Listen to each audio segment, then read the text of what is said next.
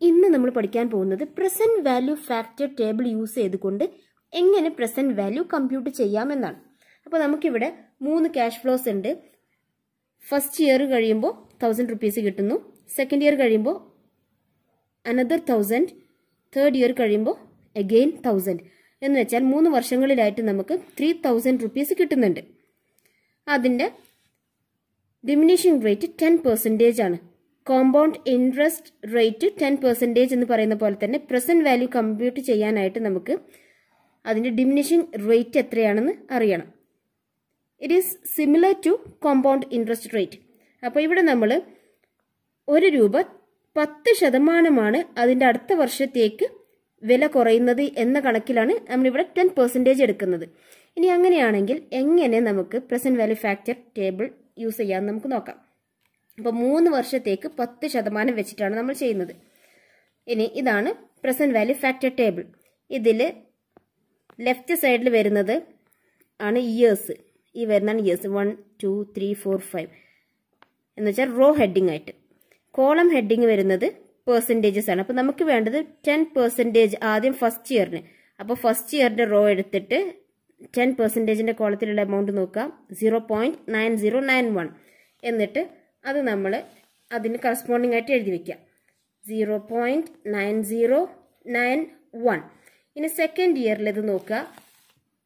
Second year second row 10% തന്നെയാണ്. അപ്പോൾ 0.8264 എന്നിട്ട് അതിന് നേരെ എഴുതി വെക്കുക, 0.8264.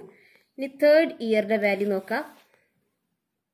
Third row 10%ൻ്റെ column 0.7513. അപ്പോൾ 0.7513. ഇനി ഇത് ഓരോന്നും ഇതുമായിട്ട് മൾട്ടിപ്ലൈ ചെയ്യണം. 1000 × 0.9091 എന്ന് പറയുന്നത് 909.1. 1000 × 0.8264 വരുമ്പോൾ 826.4. ഇനി 1000 × 0.7513 എന്ന് പറയുമ്പോൾ 751.3. ഇനി നമുക്കിത് ടോട്ടൽ ചെയ്യേണ്ടതുണ്ട്. അപ്പോൾ അത് ടോട്ടൽ ചെയ്താൽ നമുക്ക് 2486.8 കിട്ടും. എന്ന് വെച്ചാൽ നമുക്ക് 3000 റുപ്പീസ് കിട്ടുന്നുണ്ടെങ്കിലും അതിൻ്റെ പ്രസന്റ് വാല്യൂ 2486.8 ആണ്. ദാറ്റ് മീൻസ് നമുക്ക് ഇന്ന് 1000 റുപ്പീസ് കിട്ടിയാൽ അതിന് 1000 റുപ്പീസിൻ്റെ വാല്യൂ ഉണ്ട്. എന്നാൽ ഈ വർഷം അവസാനം, അതാണ് 1 വർഷം കഴിഞ്ഞതിന് ശേഷം അല്ലേ, 1 വർഷം കഴിഞ്ഞതിന് ശേഷം നമുക്ക് 1000 റുപ്പീസ് കിട്ടിയാൽ അതിന് 909 റുപ്പീസിൻ്റെ വാല്യൂ ഉണ്ടാവുള്ളൂ. സെക്കൻഡ് ഇയർ കഴിഞ്ഞിട്ട് നമുക്ക് 1000 റുപ്പീസ് കിട്ടിയാൽ അതിന് 826 റുപ്പീസ് കിട്ടുന്നതിൻ്റെ വാല്യൂ ഉണ്ടാവുള്ളൂ. തേർഡ് ഇയർ കഴിഞ്ഞിട്ടാണ് 1000 കിട്ടുന്നതെങ്കിൽ അതിന് 751 റുപ്പീസിൻ്റെ വാല്യൂ ഉണ്ടാവുള്ളൂ.